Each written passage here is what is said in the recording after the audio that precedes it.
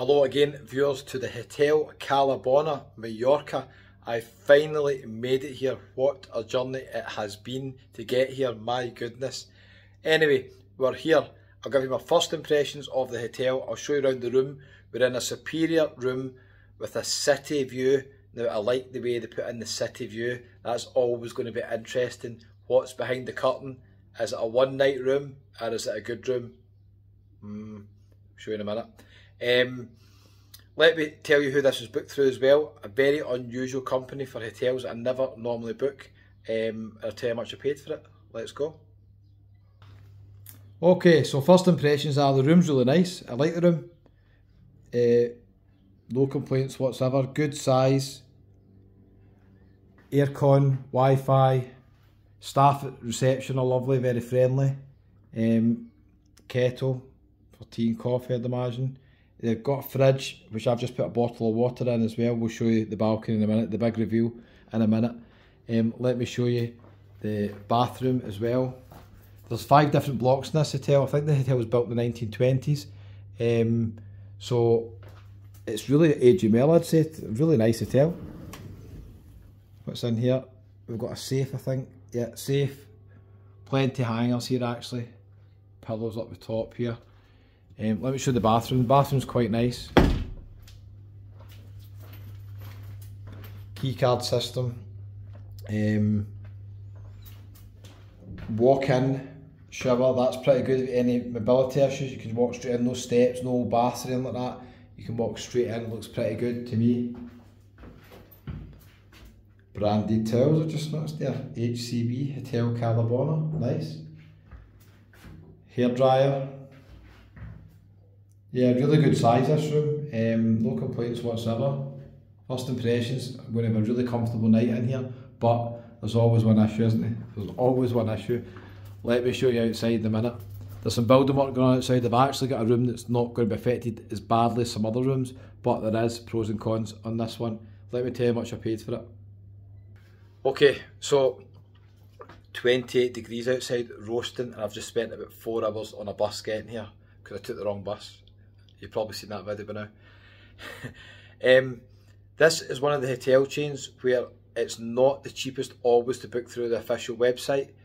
The way I found this is the same way I find every other hotel deal. I pushed the boat out on this one. I paid a lot more than the other hotels because I've got family, Fiona and Alfie, staying next door in the hotel. They said it's really nice. Is it a canteen or something, Del Rey? They said it's really nice as well. So it was to do with location here, and I wanted to stay in this hotel because I've got family who have previously stayed here before as well, and lots of viewers requested that I pop in here and show it. So, booked it through lastminute.com, which really should be a website designed based on my experiences here. Lastminute.com. I've never booked through before. I was a bit dubious because just wasn't sure how the booking system worked, but it was absolutely fine.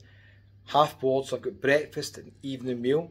I went on to TripAdvisor. I clicked the hotels tab, I typed in Cala Bona, I filtered the prices low to high, and then I found out that the Hotel Cala Bona for bed and breakfast roughly was about £78 through lastminute.com, and I upgraded myself to half board to do a wee dinner video for you. Maybe I'll do it, maybe I won't. I might be going out for dinner tonight, so I'm not sure if I'm going to do it. It was €3 extra, so about £2.65 extra for dinner. What a bargain. So £81 for breakfast, evening meal. Really nice hotel, but not the best room. Although this is a superior room, you probably want a better room than this for the balcony and the sun. It's just after 3 o'clock. Let's see if there's any sun outside.